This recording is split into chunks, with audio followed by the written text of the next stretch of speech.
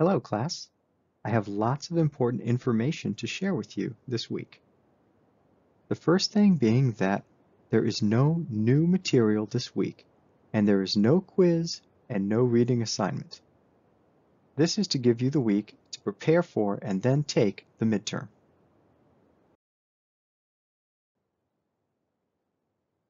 The midterm examination is open book and open notes. Bring all the materials you care to have with you. Knowing the building codes is as much about your ability to look things up as it is about your memory of the rules. The New York City Building Code will be the reference code for the examination, and this is the code we have been working with so far.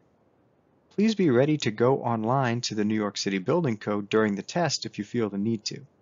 You can practice that by accessing the website at the link shown here.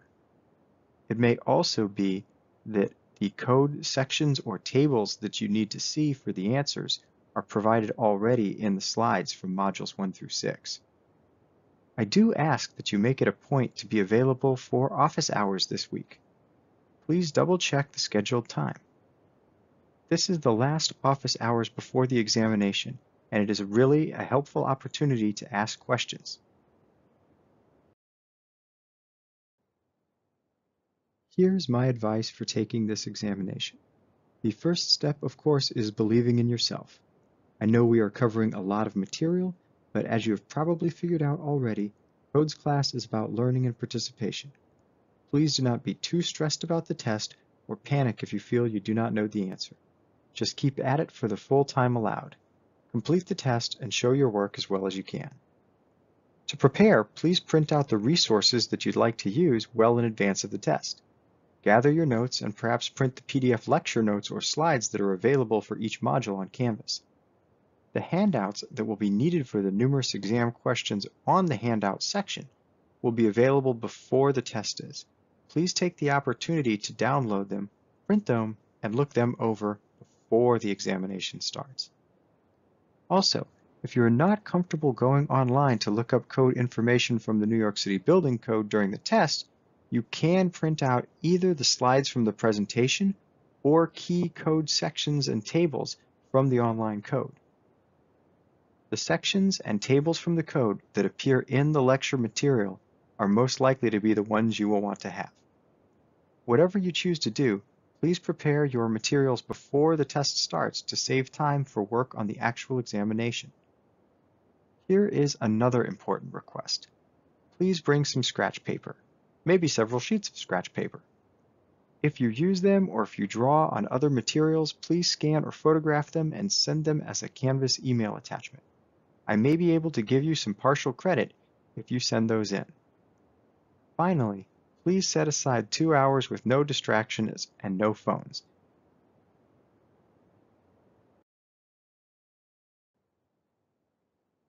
We are not going to use an online proctoring service for either of the two examinations in this class. It is just not the right fit for this course and the open book nature of the test. There will be exam questions on each of the topics we have covered so far in this class. Specifically, the questions come from the lectures, and I will also test you on your ability to locate things in the building codes. Finally, please note that Project 1 was a really good practice for the test. It involved using a floor plan and some bits of information with your knowledge of the code in order to determine the missing pieces.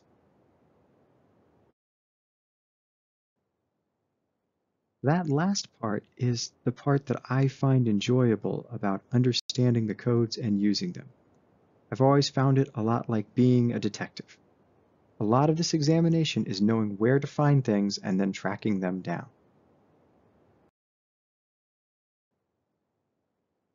Here is a list of items I'd like to highlight as you prepare for the test. You can definitely use this list to help focus your preparations.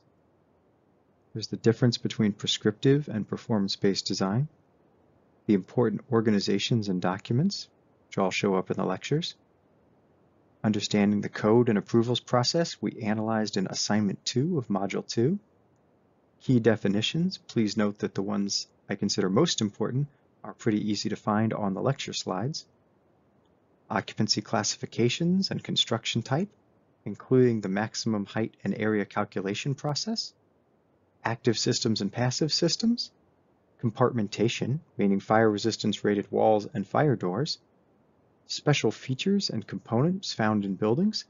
These are all of those extra classifications that are not the construction type nor the occupancy classification.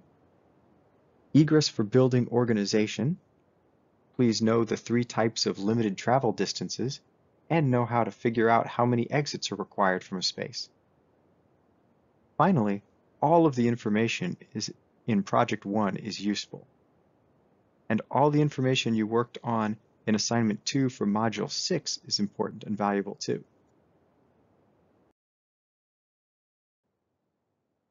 There is no new information in today's lecture. This lecture is all about reviewing for the test.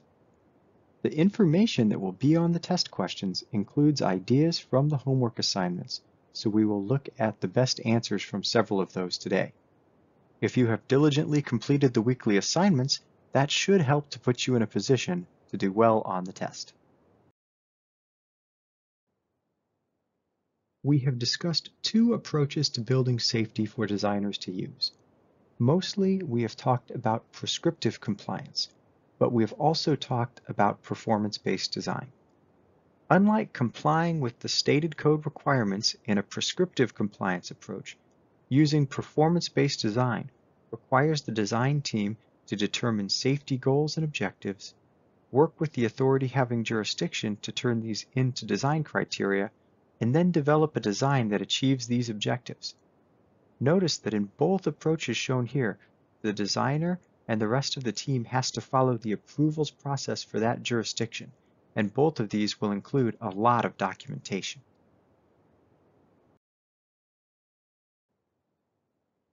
The flowchart shown here is an example of how fire engineers and authorities having jurisdiction prefer the performance-based design process to work, and this is reasonably standard in the United States.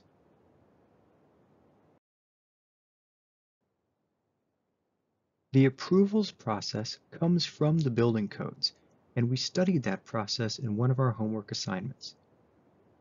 Here are the first correct answers from that assignment, where we attempted to connect various approvals tasks to their relative locations and to their location in the greater design and construction process. The chart at the bottom shows the entire process of design, construction, and finally occupying the building. The beginning of that process, which is often called the design process, includes a review of the prescriptive requirements. It is always necessary to do the online research about the prescriptive requirements, even if the design team is planning to approach the authority having jurisdiction with a performance-based design.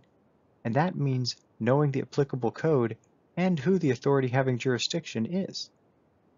Both that review and performance-based proposals can and should precede actually starting to design the space or the building. The term construction documents is both a set of drawings and documents that the design team produce and a step in the process. These documents are likely to be the most important deliverable the interior designer will contribute to creating.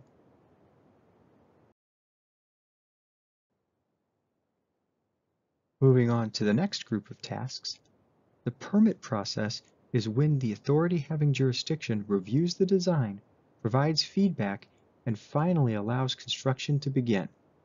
This is after the design is concluded, but before construction starts. The keys to this part of the process are proper documentation, following the authority's instructions, and remembering that the design team is responsible for the safety of the design, not the approving authority. During the construction process, the designer is likely to interact with contractors. Contractors and subcontractors are the people who do the work of making the physical building or renovating the space. They are especially important for design-build active fire safety systems. At the end of the process, both the construction process and the code and approvals process, there is the certificate of occupancy.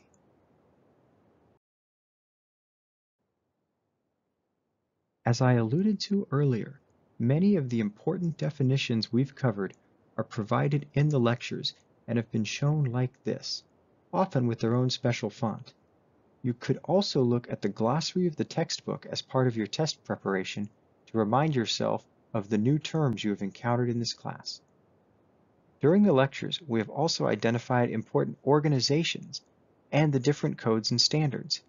These have names and frequently also have abbreviations, and I hope you have picked up on these through repetition. Knowing this kind of shorthand is part of being a design professional.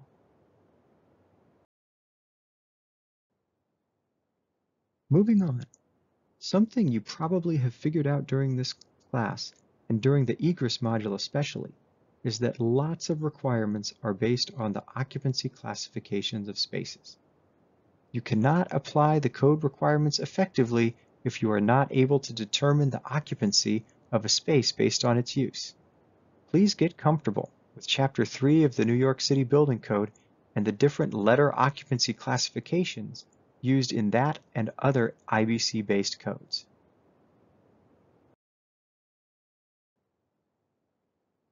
Remember that many of the occupancy classifications also have numbered subclassifications, and that these affect the requirements of the code too.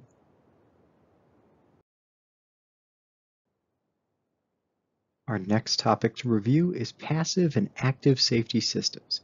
Each of these had a lecture focused on them, and as a result you know that they are important.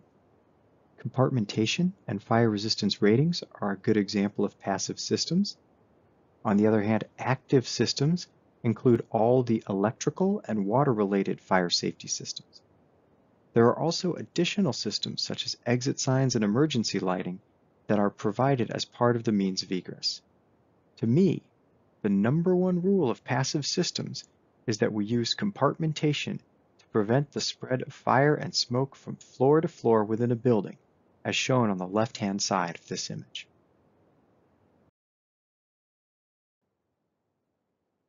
When we studied passive systems, we learned about the importance of fire resistance rated assemblies for construction type and compartmentation, as well as fire protection rated assemblies to protect openings.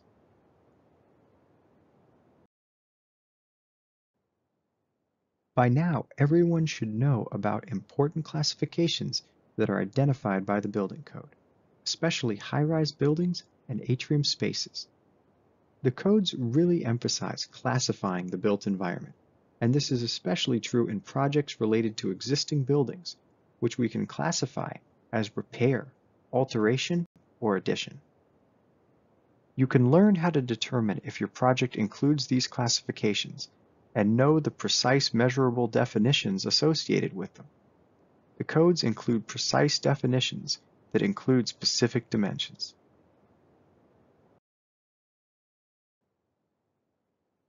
In one of our lectures, we studied how to use egress requirements, and we studied the progression of increasing safety and how it's used to organize a building or floor plan.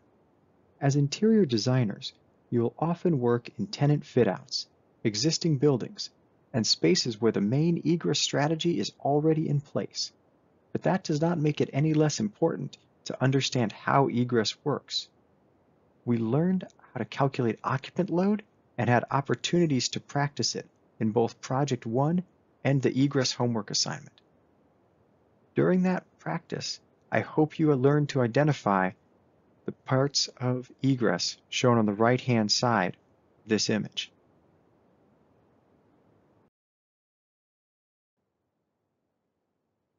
Another idea we studied while discussing egress was combining compartmentation, like exit stairway enclosures, with the means of egress strategy. The exit stairway enclosure on the left-hand side of this image is an example of combining compartmentation, meaning passive fire safety, with the means of egress.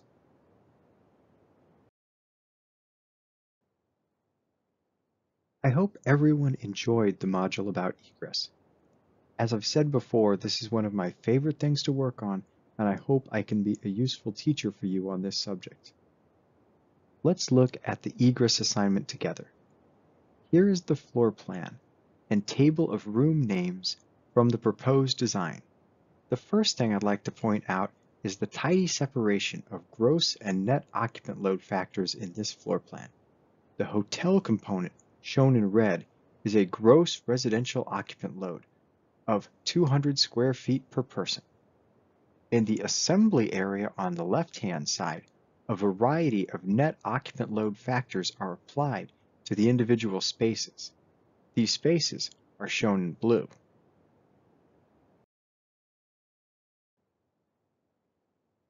Notice how the circulation and core spaces in an area with net occupant load factors do not have a color nor an occupant load. While pre-function areas may contain occupants, these are people on their way in and out of the assembly spaces served by the pre-function space. In most cases, assigning an occupant load to the programmed area only is sufficient. We can use the term non-simultaneous use to describe the way that pre-function spaces, circulation spaces, and restrooms work in areas where net occupant load factors have been applied. The people are either in one space or in the other, and we only want to count them once. An important distinction between net and gross occupant loads is these kinds of spaces. You can see that the measurement in red, where we use a gross occupant load factor, includes all of these spaces on the floor plan.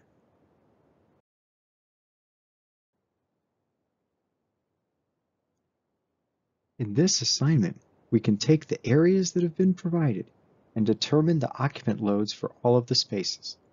The nice thing about an occupant load for the hotel component is that it is a predictable type of building, a normal type of space with one specific use, in this case hotel guest rooms, and we can apply a single gross occupant load factor from the building code. That makes for one quick calculation shown in red for that whole area. The assembly rooms, based on the description of them in the assignment, should all be assigned an occupant load. Generally speaking, that is going to be 15 net square feet per person.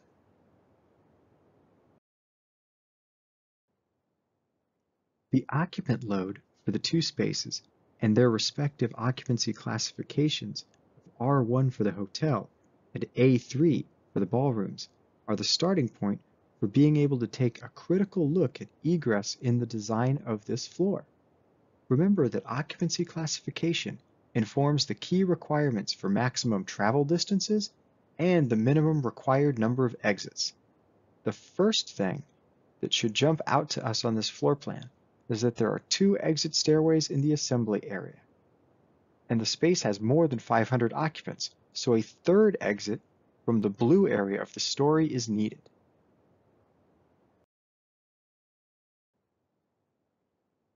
For your reference, here are the maximum travel distances associated with these 2 occupancy groups.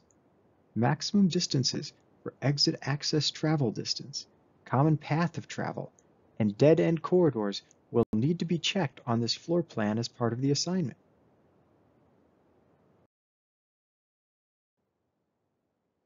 The assignment asked you to identify code compliance problems with the design. Here are the answers for the assignment, and this presents us with a good chance to review some egress concepts from the lecture and the reading.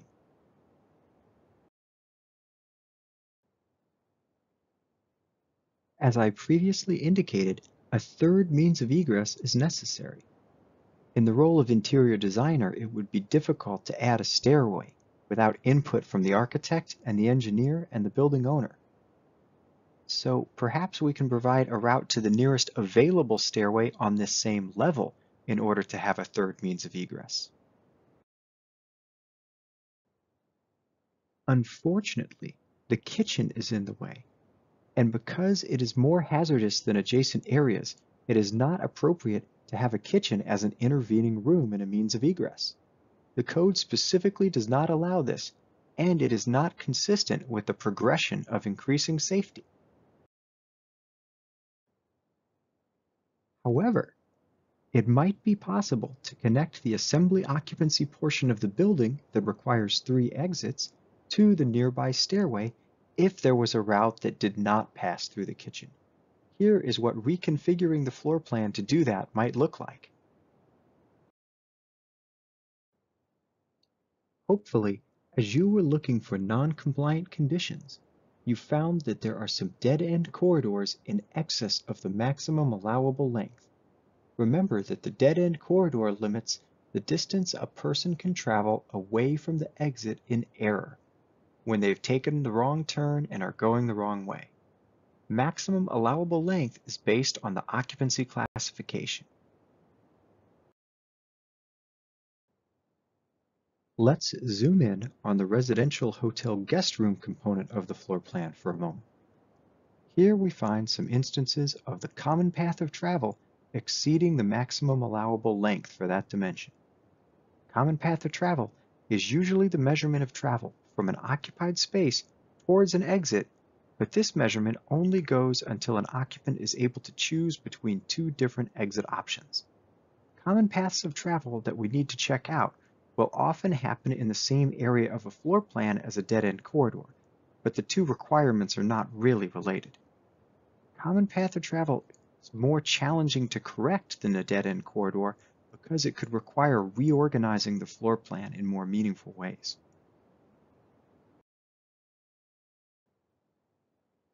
The next noncompliance I'd like to call your attention to are the two spaces in the assembly portion of the floor plan that have an occupant load calculated at more than 75 persons that do not have a second remote means of egress.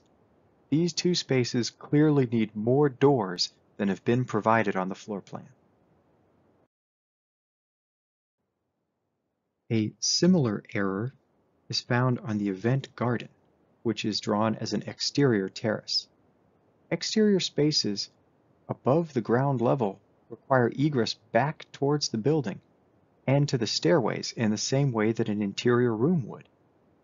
These exits should probably be located to provide direct access to the building interior through the pre-function space to prevent the complexity of exiting through adjacent rooms.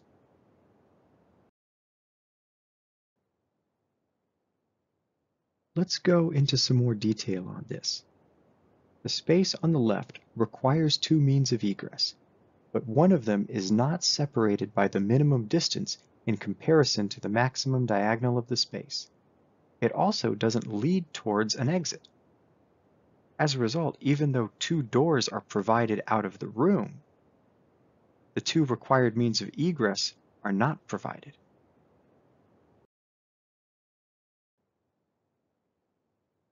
The last non-compliance that I want to point out was a bit more challenging to find than the others.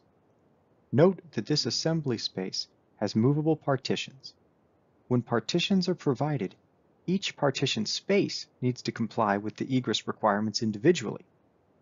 In this case, two exits are required.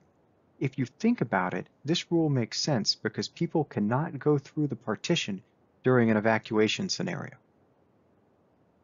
Additional egress routes are required by the New York City Building Code because the occupant load in the subdivided portions of the room exceeds 74 persons.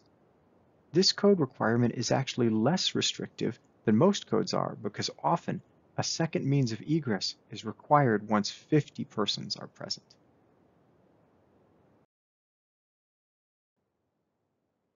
Here is the relevant table from the New York City Building Code. This table tells us what occupant load requires a second means of egress. And look, the requirements are based on occupancy group.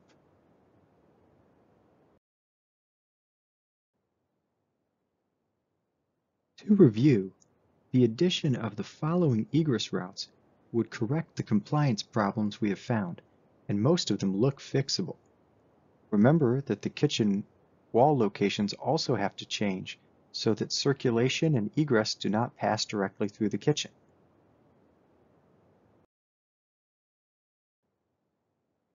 That was quite a lot of ideas in one homework assignment.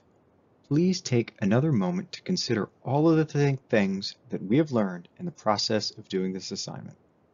The main thing I want you to understand is that we calculate the occupant load according to the building code. Specifically, we calculate it according to the factors in the table from Chapter 10 of the NYCBC. Then, once we know the occupant load, we can use the means of egress requirements to organize the floor plan of the building or space.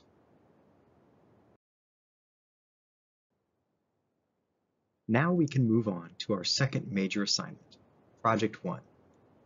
This assignment was an opportunity to look at numerous different ideas from the different modules and apply them to a single design situation.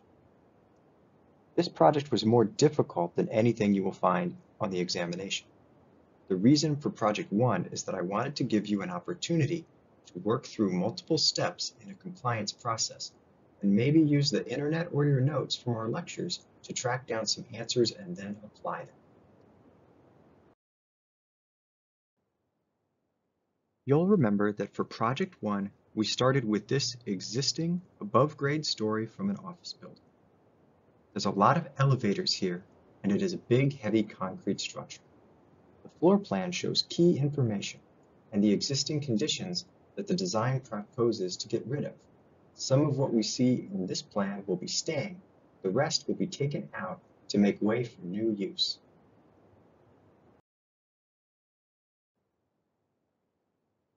This story is level 7 of the building, and it is being converted into a conference center that can be rented out independently from the other stories around it. The design team working on the project has done a preliminary layout shown here, and now we can look at the code issues that inform this floor plan. Notice that there are existing parts of the building that will stay as is, and these are drawn in a lighter color. Meanwhile, the black lines on the floor plan are the new partitions and the new proposed furniture. Take some time to consider the things that don't move when an interior tenant fit-out happens.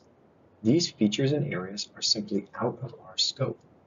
Elevators, exit stairway enclosures, and restrooms are difficult and usually expensive to change, so those are not going to be modified most of the time, and this project is no exception.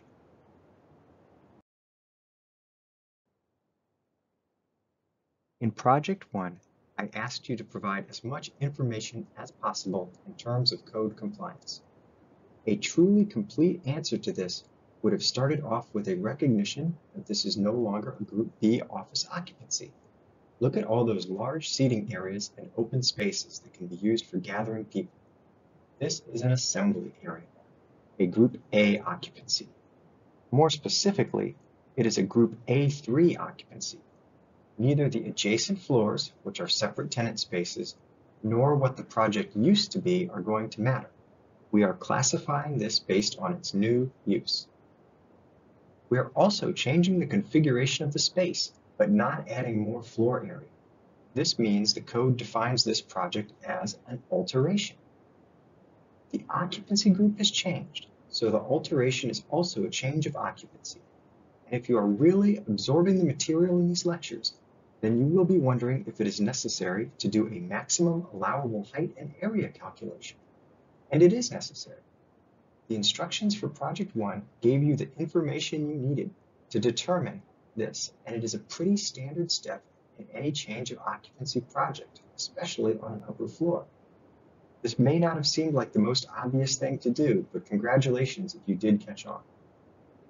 To use a new occupancy group in a building, the construction type, presence of sprinklers, and other features need to allow for that occupancy to be on the floor where it is proposed. If it wouldn't be safe and allowable to put this new proposed Group A3 use on such a high floor, remember this is the 7th floor, for a new building, then it would not be permissible to add this use to an existing building. With that in mind, let's take a look at the occupancy and the height and area calculation before we go on to the fun floor plan related parts of Project 1, which I have listed towards the bottom of this page.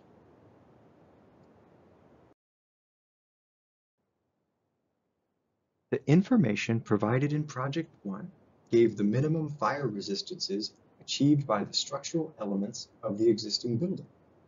Remember, to define the construction type, it is necessary to check that all of the structural elements meet the minimum fire resistance for their respective elements of the construction type, as shown in this table. In this case, the existing building is construction type 2A.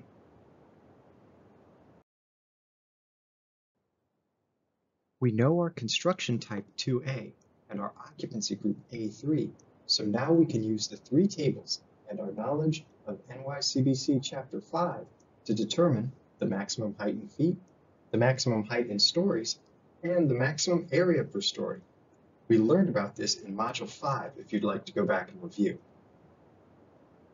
And here is where we have to look at these limitations and compare them to the new occupancy classification. Let's ask ourselves the question: if it isn't permissible to make a new building with this specific occupancy group and construction type beyond a certain height or a certain maximum area, then will the code allow a change of occupancy that creates that same situation? And the answer I hope you are all thinking of is no.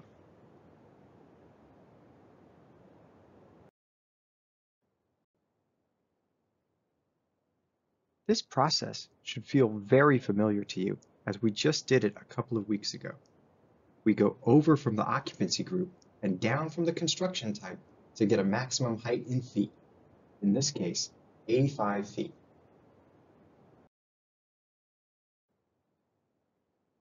Well, that was easy and fun, and now we just do the same process again with the next table to get the maximum height in number of stories.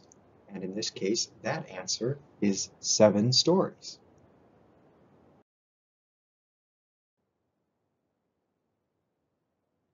Finally, the last table we need to look at is the table that shows maximum areas. Now, you and I both know the allowable area on this table isn't the whole story when it comes to determining the allowable area. But in this case, if the allowable tabular area for the story is already larger than the area of the story of the building we are comparing it to, then we don't really need to keep digging into the process. Our allowable tabular area for a single story of a multi-story type 2A group A3 building is 35,000 square feet. If you have measured the building area of the Project 1 floor plan, you will find that that area is about 17,000 square feet. Just remember that the allowable area per story will increase due to the presence of frontage, which we don't really have any information about in this assignment, and that there's also a maximum area for the entire building to consider. If your analysis of Project 1 has made it that far in the height and area process, then I am extremely impressed, and you're doing a great job.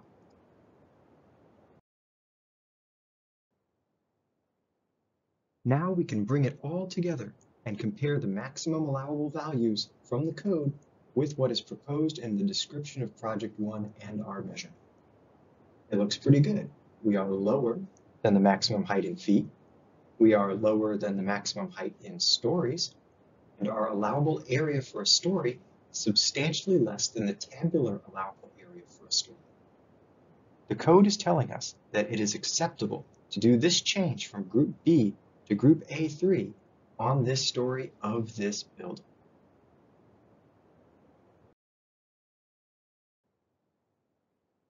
Moving on from height and area, here is the proposed floor plan with some key area measurements made on it. We will use these measurements to calculate the occupant load for the proposed design. If you did this in less detail when completing the assignment, that is totally fine. After all, the description of the design is an initial proposal rather than a fully developed approach from the design team. What is important is that you as a student already understand that in Group A3, we need to use a net occupant load approach. And that occupant load is based on numerous areas. So let's talk about this process on Project 1 now. First, we divide the story up into areas of similar use with special attention to the large rooms so that we can make sure they have enough exit access doors for the occupant load that will be present in. Everyone looks at buildings a bit differently, but these are the areas that I would pick and their measurements. You did not have to get this detailed in the measurement, but good job if you did. And at a minimum, you should be trying to measure every room.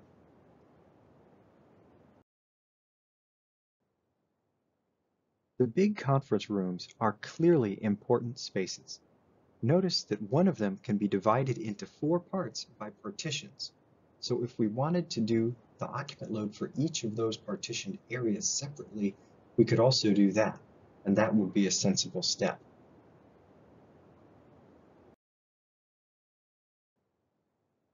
There is also the big waiting room, or breakout or lounge space on the north side of the project, shown as having 3,700 square feet. It would be a good idea to get feedback from the authority having jurisdiction about the occupant load for this one, because this kind of use just doesn't appear in the NYCBC table of occupant load factors. Personally, I see this area as a little bit like pre-function space for the conference center, so I would not be obligated to put a dense assembly type occupant load in this space. But I also see some desks for programs that might have people in them, who are not the same people inside the conference rooms. The code official or fire marshal may have some input to offer here. Something between 15 square feet per person and 100 square feet per person is probably appropriate, and either approach is correct in your assignment, as long as you know why you are deciding to calculate it the way you are.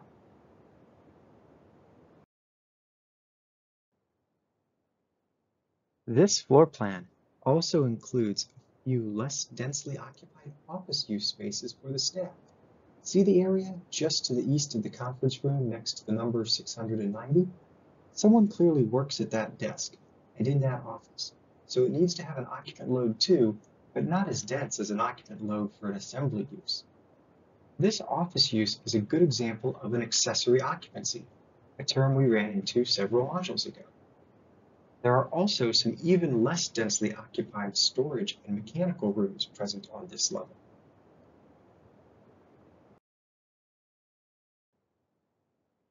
Here are the occupant load factors being applied to the areas as I would have done. Notice how on the right-hand side, we get the occupant load, one space at a time, and we can total it up at the bottom. Please notice the little wiggly line at the bottom. This is an approximate answer. Any of you might have looked at one of these rooms and seen its use a little differently, or measured a little differently. But we should all get the big rooms about the same, and getting something similar to this total number of persons as our occupant load for the 7th floor with the proposed new use would be a correct answer.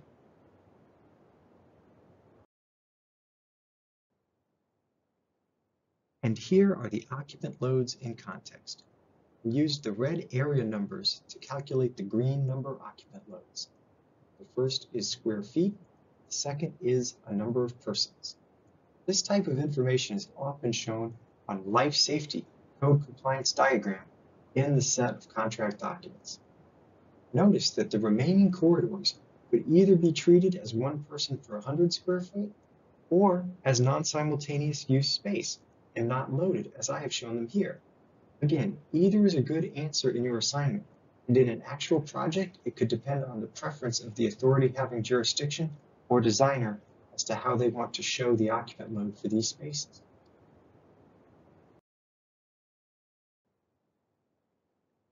Congratulations on finding the occupant load.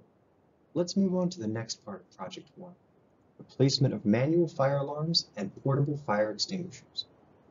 You can find requirements for these devices in the building code, and in some jurisdictions, the criteria for laying these out will also appear in the fire code. The New York City Building Code references the requirements from NFPA 72, National Fire Alarm and Signaling Code, for information about manual fire alarms. You'll recall that NFPA 72 is what we call a reference standard. Another referenced standard, called NFPA 10, provides the requirements for the placement and installation of portable fire extinguishers.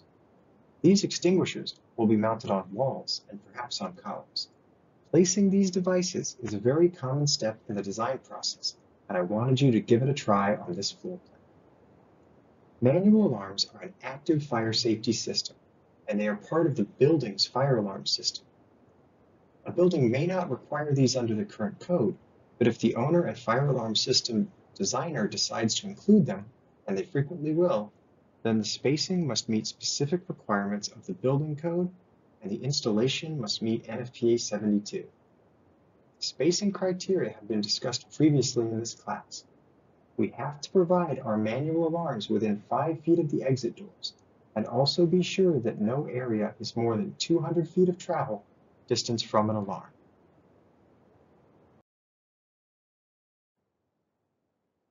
Portable fire extinguishers are required at specific hazards in the building or space, places like kitchens and rooms with hazardous materials or fuel-fired equipment. Extinguishers must be provided so that A, no space is more than 75 feet of travel distance from an extinguisher, and B, an appropriate quantity of extinguishing capability is provided based on the size and hazard classification of the space. The idea of the minimum extinguishing capability present is provided in this table from NFPA 10. A typical extinguisher is going to be sized 4A, and you will see this if you look at the label of the next fire extinguisher you pass in a building corridor. The label on the extinguisher is likely to say 4ABC, which means it is a multi-purpose fire extinguisher and its size based on the volume of extinguishing agent it contains is 4A. This is more detailed than the test will require you to learn, but as part of Project 1, I wanted you to give it a try. Try to figure out how many extinguishers are needed and try to locate them on the floor plan.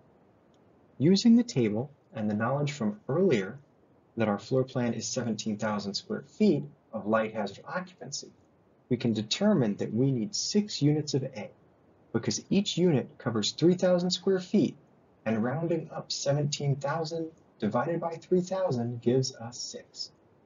The criteria for portable fire extinguisher placement on this floor plan comes from this table, but we will also put some smaller Type 2A extinguishers in the kitchen spaces because this is a good idea.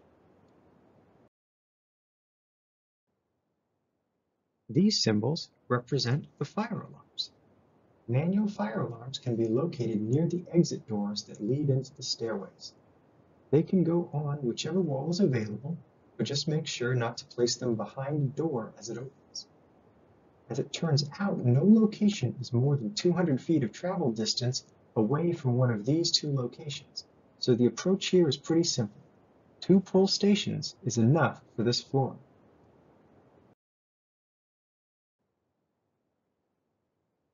Proper fire extinguisher placement is going to include the 2 little kitchenette spaces on the floor plan.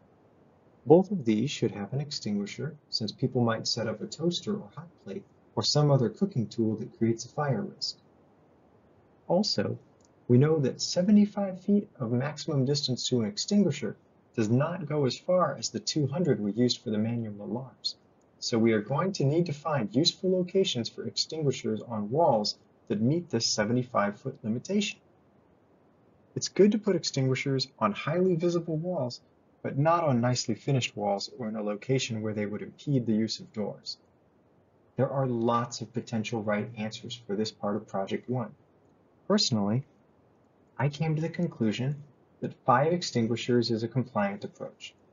Note that when it comes to area coverage per the little table, if we have this many extinguishers and each is 4A, except for the little 2A ones in the kitchens, we end up with 16 units of A, and that is certainly enough to cover this area. So it would have been possible for you to get a correct answer onto this floor plan without going into that part of the requirement in detail. All you had to do on this floor plan was consider the maximum distance rule. Note that one of the kitchen extinguishers is inside an enclosed kitchen and cannot be seen from the adjacent corridor. As a result, we would not count this towards the extinguishers that are within 75 feet, since the building occupants can't see these and find them to use them.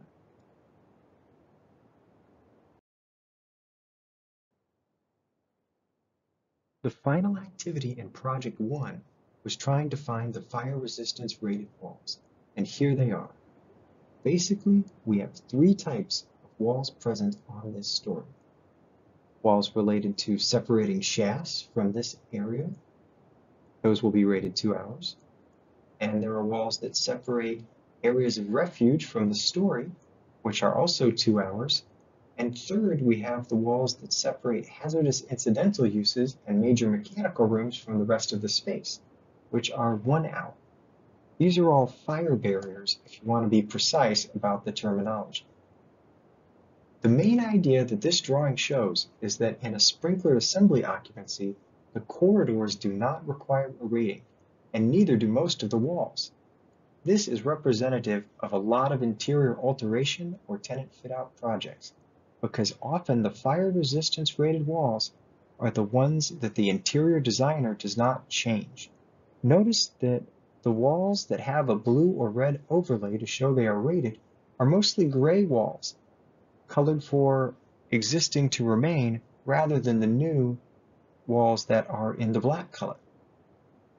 Notice that the stairways and elevator hoistways have rated walls around them.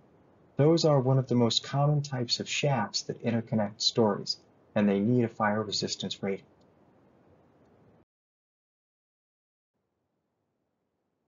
So hopefully by now you feel comfortable with all the content that appeared in Project 1. Before we say goodbye to Project 1, here is one more look at all the tasks we practiced during this assignment, and I'm very proud of all of you for giving it a try.